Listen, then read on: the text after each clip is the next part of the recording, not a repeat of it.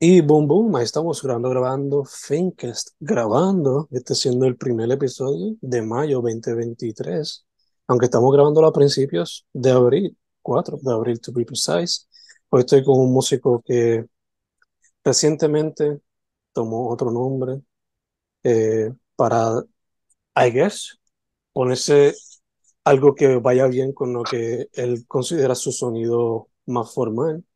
Este, y recientemente, no hace tanto, al momento de salir la entrevista, pues ya va a ser ya 2 meses más o menos, pero al momento de grabar, pues hace unas semanitas, sacó un proyecto que se llama Project 2, uno que contiene, no diría el mismo género, hay diferentes géneros, pero el vibe, el sonido, la voz, ya está existente. La persona tiene más firme su identidad como músico.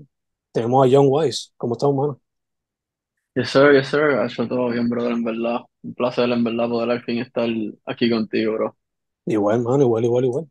Eh, Hay un super brief intro, pero antes de irnos de lleno con la music, para la gente que sepa, tu social media, Spotify, todas esas cositas. Pues me pueden conseguir, ¿verdad? Por lo menos los Apple Music y Spotify como Young Wise, YNG Wise, y entonces Instagram underscore Young Wise también. Perfect, perfect. Pues, mano, como dije al principio, en el proyecto nuevo, Project 2, o Project Point 2, como lo quieran poner, eh, se nota más la identidad sonic-wise, el vibe por el cual quieres eh, tirarte. Pero antes de irnos de lleno en Breakdown the Record, para la gente que no sepa, ¿cuál es tu origin story, tu inception as a musician? Wow, brother, pues I used to write a lot, en verdad, y como que la música siempre me ha encantado de por sí, pero como que no tenía ese push, como que nunca me atreví a darle ese primer paso, como quien dice, y a través como que, ¿verdad? My teenage years y todo eso, pues me atreví a hacer un par de cositas que gracias a Dios pues me han llevado a, como quien dice, poco a poco encontrarme en la música y hacer lo que estoy haciendo ahora, pero dato curioso, pues, llegué a estar en el coro de la Católica, en la universidad en Ponce. Ujú. Um, Esas cosas pequeñitas como que me han ayudado bastante en poder tratar de definirme más. Nice, nice, nice. Te pregunto, cuando se trata de este proyecto como tal, de Project 2, los beats fueron tú solo, con ayuda, si fue con ayuda, Pues ¿quiénes fueron esos producers o producer que te ayudaron en el proceso? yes, sir. Pues fíjate, hay algunos que fueron, ¿verdad? La mayoría fueron con ayuda, productores de aquí de Puerto Rico, como también de allá de Estados Unidos. Tuve la oportunidad de trabajar con Alo, ¿verdad? Se le dice Alo Prod, que es un Mm, chamaquito aquí de Puerto Rico que le mete super nice with it. Entonces, por lo menos con él, pues tuve la oportunidad de, ¿verdad? Interactuar y decirle que más o menos estaba buscando escuchar el sonido de él y pues salió lo que salió, que es el tema 97, viene siendo el número 2 del proyecto. Entonces, otra persona es Jonah, él es puertorriqueño pero reside en Miami, que mm. esa es Explicit, el brother está súper crazy con los reggaetones y pues por lo menos esas dos personas del proyecto fueron como que los más que tuve la oportunidad de comunicarme, poder, ¿verdad?, llegar a lo que queríamos. Ya las otras canciones pues fueron pistas ya como que, mira, tengo esto, do something with it. Oh, God. So, Y en ese creative process, did you always need primero the sound y después le meter la letra? ¿O viceversa? ¿O era todo un melcocho a la misma vez a veces? ¿Cómo se da mayormente ese proceso? pues fíjate, normalmente para las dos canciones 97 y Explicit ya yo venía más o menos como que con la idea de lo que quería, ¿verdad? Comunicar en la canción, pero ahora que dice eso, las demás fueron así mismo, como que me enviaron el sonido, me enviaron un par de pistas, pero al yo escucharlas yo, wow, como que this is it, y ahí mismo salía lo que salía en verdad. Nice, nice. Te pregunto también, Yeah. mencionaste que before escribías, pero después poco a poco fue que te metiste a la music. Eh, Esos baby steps, ¿fueron like poetry? ¿Fueron stories? A bit of both. ¿Fueron como que Yeah, a writing bit of songs? both. sin saber que iban a ser songs. It was a bit of both, en verdad, en realidad. Y yo pienso como que en eso en específico me ha ayudado a como que al storytelling, cuestión de cuando voy a componer, porque son otros puntos de vista que no estamos como que como que, como te digo, no me acostumbrado a escuchar, entonces lo hace un poquito más interesante, cautivar más al oyente al tú componer y crear una historia. No, yeah, y as humans, we're so driven by stories. Eh, you Ya, know, le sirve como un hook adicional. O sea, la gente quizás no lo considere, pero los chismes, chismear, es storytelling en sí. So, you know, facts, bro. hasta Facts. en Y la... ahora que dices eso, como que me ha pasado a la hora de componer, como que estoy escribiendo sobre algo y yo, wow, como que me acordaba de historias que escuché así mismo, como tú dices, en el chismoteo o hablando con el corillaje. Mm, Y al final del día, cuando uno va a componer, como que wow, encaja perfecto, porque son cosas que el que escucha, en verdad, yo pienso que siempre está el que escucha la pista y el que escucha la letra, pero el que está pendiente de la letra, como que genuinamente se puede identificar como que con uno, como que fuck, esto me pasa a mí también. yeah, So, yeah. it's pretty nice. Le encuentra ese extra layer. Yeah, yeah. Yeah. Eh, te pregunto también, before like making music your thing, y mencionaste que you were doing writing too. Was there any other art form que te llamaba la atención que quizás no estás practicando o quizás estás practicando por el lado pues nobody knows about? Um, pues no es que lo tengo como que en lista también hacerlo, pero sí me gustó cuando tuve la oportunidad de participar en uno, los teatros, brother, en verdad. Like in high school, tuve la oportunidad de hacer uno and that was a whole experience, como que yo pienso que eso también fue lo que woke me up a, wow, como que me enamoré de todo ese proceso, de cuando sacaba, del aprenderse los libretos, like, podría decir que eso, no es algo que estoy persiguiendo ahora mismo, pero sí tiene como un espacio en mí, like, I really like it. No, ya, y con la music lo tienes to some extent too, porque cuando vayas a hacer live shows, pues you gotta perform and Yeah, all that, you know. yeah, Y yeah.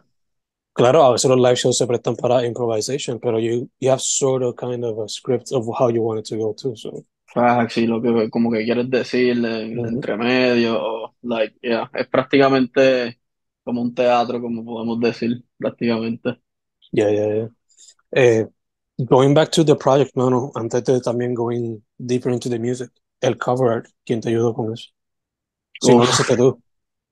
my boy Georgie, ese mi homie, en verdad, ese es el que hace visión que tenga, como que exactamente como está aquí, I don't know how he does it, pero Georgie, en verdad, gracias, como que llevo trabajando con él ya un par de añitos. El año pasado él fue el que me ayudó también a todos mis arts de mis singles. Mm. Y estoy por soltar un videíto en estos días sobre un tema del proyecto. Y él prácticamente fue, él junto a Pedro. No me sé bien su username, maybe ahorita lo puedo mencionar, pero, bro, crazy, en verdad. That boy is crazy. Shout out a Perfecto. Georgie. Obligado, obligado, obligado, Yes, obligado. sir. The people behind the scenes, they also deserve their credit, of course.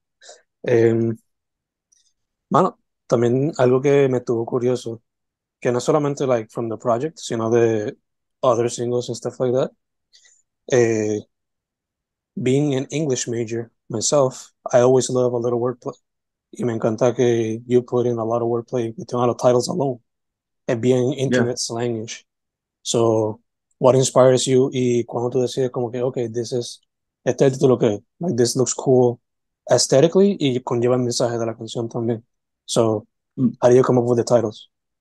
Man, en verdad algunas veces como que they just pop out, bro. I'm not gonna lie, como que muchas veces son cuando estamos en el estudio, entonces como que terminamos las canciones. En este caso sí se dio con el proyecto, como que las escuchamos y entonces empezaron a pop up como que title names, este es este, este es este, este es este, y como que yo soy bien fiel creyente en like, como que si pensé esa, I'm with it con esa hasta el final, como que no voy a estar cambiando de opinión, so, yeah, that's pretty it.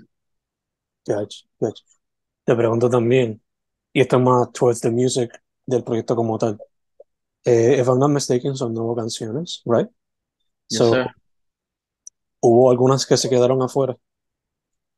Yeah, yeah, yeah. Actually, de primera intención quería, like, trabajar algo de 14 canciones, but, um, como que discutí con el equipo de trabajo y pensamos que, like, it was a little bit too much for the moment.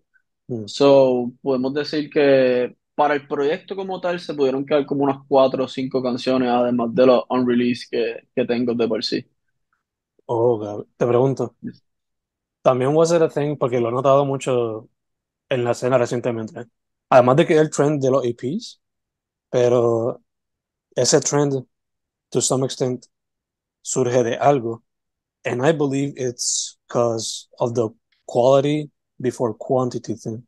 Además de que a few years ago, y todavía se puede ver, estos deluxe albums o álbums súper extensos de 20 y pico de canciones o 30 canciones que a veces son filler, for the most part. So te pregunto también si es como que eso, like you guys wanted to focus on the quality over quantity thing, para que, sea un good presentation letter para el público en Yeah, general. for sure, bro. Como que dijiste las mismas palabras que tenía en mente. Exacto, como que queríamos presentar algo like pretty good, ¿me entiendes? Como que haya más diversidad.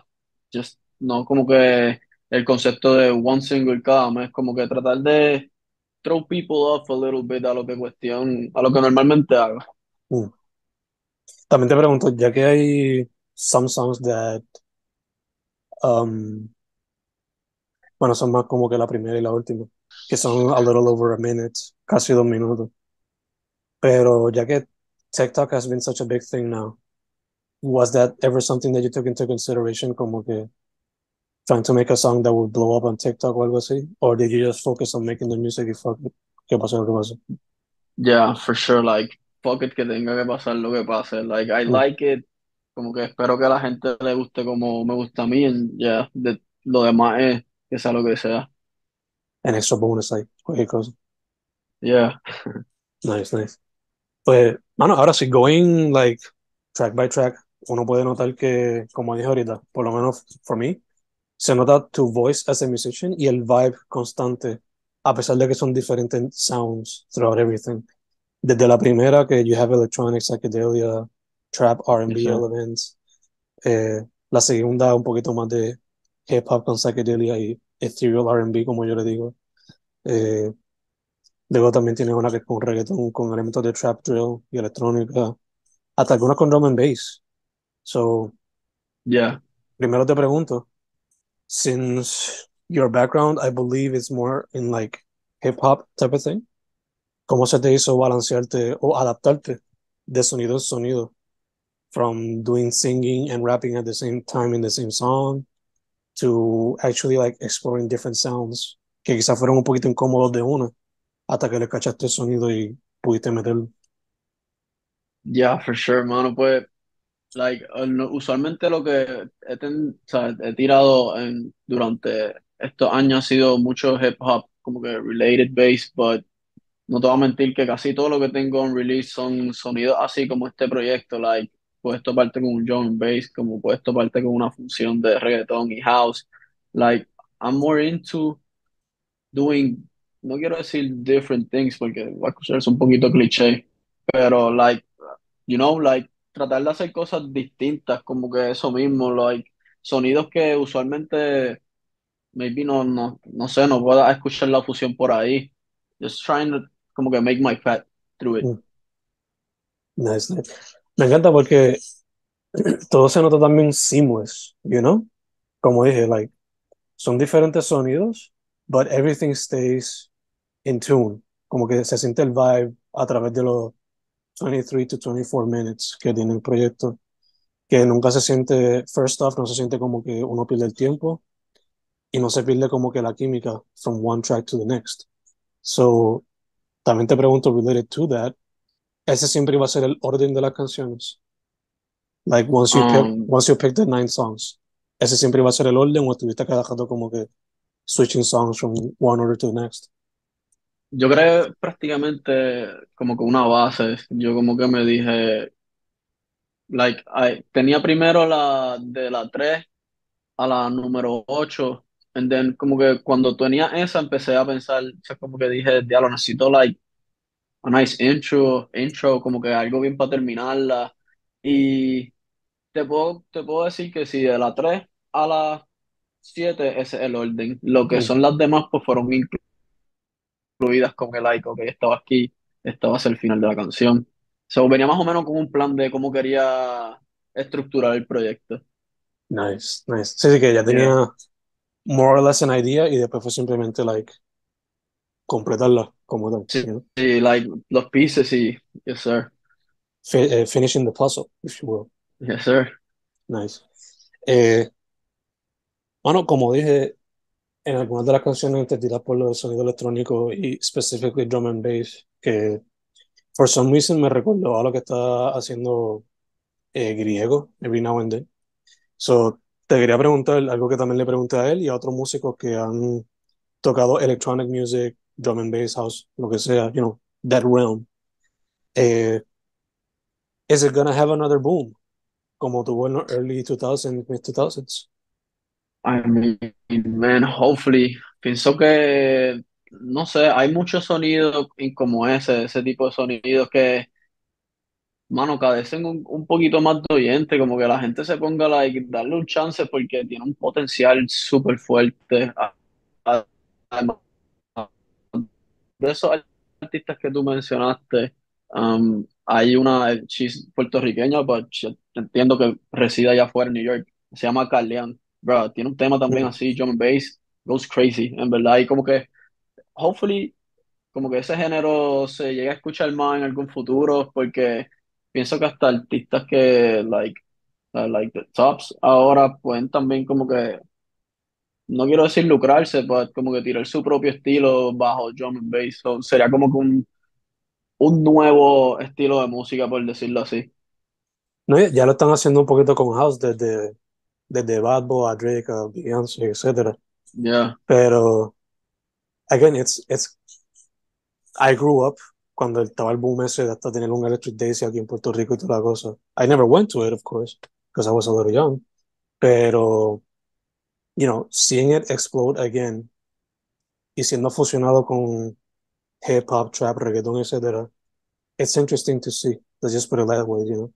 Es como que lo he notado también, like, mucha generación Z and younger are bringing back what was hip back in my day, like los super baggy pants, yeah, el nu facts. metal, todas esas cosas.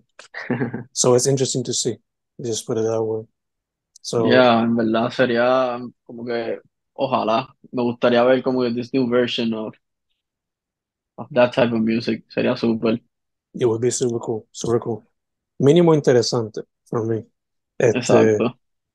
I just await the day que salga otras películas tipo John Wick y en vez de Ujú. ser esa música que ponen ahí, pues pongan más música boricua, electrónica para, o no sé Fuck yeah.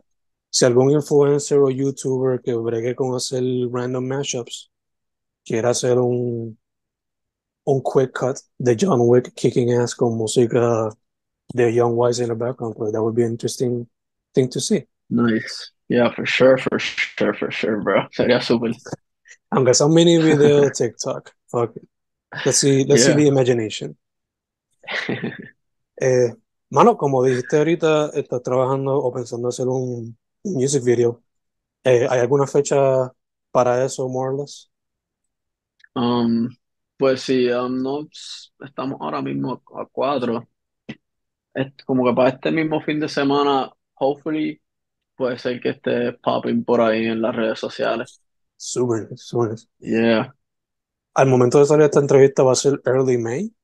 ¿Va a tener algo lo más pautado para seguro. esa, va a tener algo pautado para ese tiempo también? Like, no sé, another single o another video, no sé lo que tenga en mente. Um, en May, but not como que al principio de mayo, sino Mm, más como que al final estoy. estoy trabajando ahora mismo en, like, como que verano está al lado y quiero traer como que, like, some different vibes, but, like, summer vibes too, como que incluirlo, Mm, just to have fun with it. So, estoy bregando en eso. nice. Sería, I don't know if this is giving too much, pero lo que tiene en mente sería sencillos o maybe another short project que tendría en mente. Pues, yo me propuse, como que quiero hacer, ¿verdad? Este año, como que todos mis drops sean como el primero, like, or even better. Mm, No es que estoy quitando de cuenta, like, drop a single now and then, but ahora mismo me enfoque en hacer trabajos completos y bueno. nice, nice. Sí, sí que poco a poco building up until you have a complete, I guess, debut album, you know? Yes, sir. Yeah. Hopefully. Ese mismo es el pad. Nice, nice. Bello, bello, bello, bello. Mano, también te pregunto, ya que tienes a few years under your belt, sea por lo menos siendo parte de la escena as a musician como tal, not just an observer. Te pregunto, based on your experience, sea digital o presencial, or both, eh, ¿cómo ves a la escena independiente slash underground ahora mismo? Ah, se está popping, en verdad. Está popping, popping with it. Hay un montón de sonidos súper duros. Hay un montón de gente que le está metiendo bien cabrón, en verdad, la música y me gusta porque es como que it's not the same people, ¿me entiendes? Like, actually, hay mucho más allá que los mismos nombres. Es cuestión de que la gente como que salga, como digo yo, de ese mainstream que tienen aquí en Puerto Rico, mano. Pero me encanta, en verdad, me gusta un montón lo que está pasando aquí. Like, aquí hay un montón de talento, like, musicalmente. No, yeah, totally agree. De hecho, yo voy viendo, every time I go to work, eh, tengo que ver 20.000 billboards de artistas mainstream promocionando sus singles y whatnot, y yo como que las pocas veces que he podido ver artistas más independientes, por ejemplo, yo mismo cuando estaba empezando a explotar, o Villano cuando sacó el disco, o Reinao cuando hizo colaboraciones con Bryce recientemente, o cuando se hizo el festival Indie Yeah, Trophies, pues yo como que me encantaría seguir viendo más de esto. Y hopefully los artistas independientes puedan sí, sobrevivir de eso. yeah, mano, en verdad, como que. Y, like, las vibras en esos shows son different también, like, se puede decir, son música nueva, like, es un ambiente totalmente nuevo, no es lo que la persona está acostumbrado a ver, so, ojalá y hopefully, en verdad. Yeah, yeah, yeah. I can attest que se sienten hasta más homey experiences, on Yeah, contrary to like stadium shows or conciertos en grandes venues donde quizás se siente un poco de distancia. Pero sí, full, eso es parte de la escena también, you know, como que you feel like you can actually touch the hand of the musician to some extent. sí, es más genuino la interacción, en verdad. Yeah, yeah. You can actually talk to the person too, you know, a veces. Yeah, for sure. Claro, dando su espacio, of course. No es como que, cabrón, me encanta tu música, dame un selfie. Tampoco así, you know. Be chill, be cool about it, you know. Yeah, Este, dude, that being said, eh, you're much younger than I am, so quizás mis estudiantes escuchan consejos de ti porque they just look at me as an old man who's about to be 32 in August. So, I don't know, what would be some advice you would have for teenagers que quieran meterse a la música? déjalo, brother, en verdad. Que hagan lo suyo, like, que hagan lo suyo, se concentren en uno mismo, maybe se escucha un poquito egoísta, pero la verdad, como que si si eso en realidad te llena, like, what you're giving a la mesa, como que si realmente te gusta, como que lo exterior no te debería afectar en nada, como que, why? So, keep pushing, que tú nunca sabes quién te está escuchando, low key. For sure. It might just be me, might just be me. Mucha Yeah, gente me lo ha hecho recientemente con el playlist que posteé ayer. Shout out a todos los músicos que mantienen la escena viva. Obligado, obligado, yes obligado. sir, Entre shout ese, out, en verdad. Entre esos estados tú, mano. So, thank you for that. Thank you for that. Yes, Y ahora, sir. y ahora para cerrarlo un poquito proper, una pregunta que la hacía mucho al principio, ahora I'm kind of bringing it back a little bit. Desert Island. Estás desierto en una isla ahí solo, with only 3 albums to survive at least a week. So, ¿qué 3 discos te vas a llevar para sobrevivir en la isla desierta? Tendría que empezar primero con Channel Orange de Frank Ocean. Classic, classic. Entonces, maybe me puedo ir. Like, la cosa es que I'm not a big fan como que of albums, me gustan más como que soy bien selectivo con las canciones de los álbums, Mm-hmm. pero that being said, Frank Ocean, maybe algún álbum de A$AP Rocky, Nice. y, y wow, yeah, we can do ¿cómo se llama la de Biggie? Life After Que no Death estoy- yeah, yeah, yeah, con eso or, pienso que me o el pudiera ir primero. súper bien.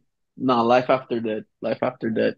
You can Okay. never go wrong with Biggie, en verdad. Yeah, yeah, yeah, for sure, for sure.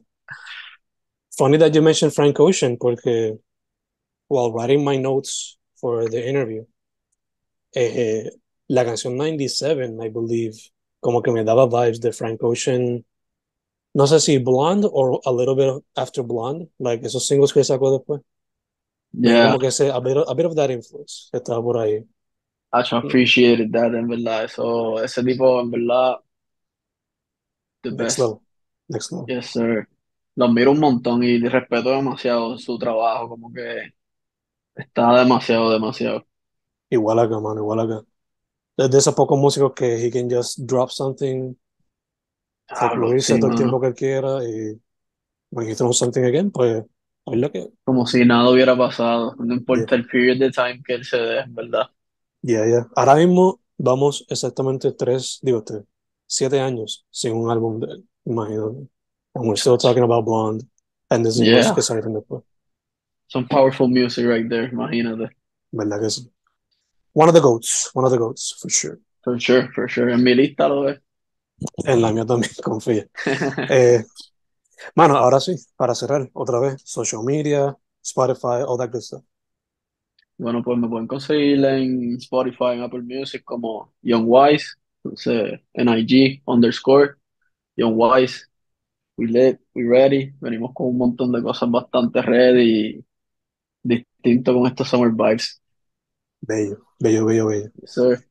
Pues, mano, first off, thank you for saying yes. Thank you, thank you, thank you. Eh, Segundo, mucha salud, mucha salud.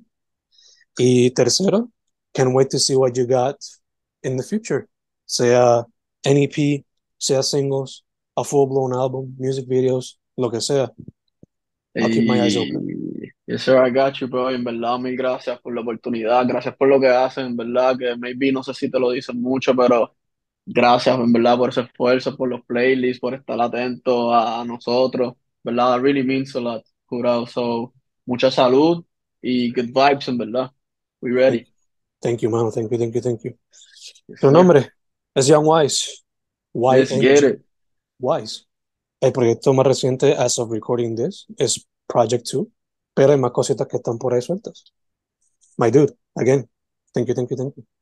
Thank you, bro. Appreciate it.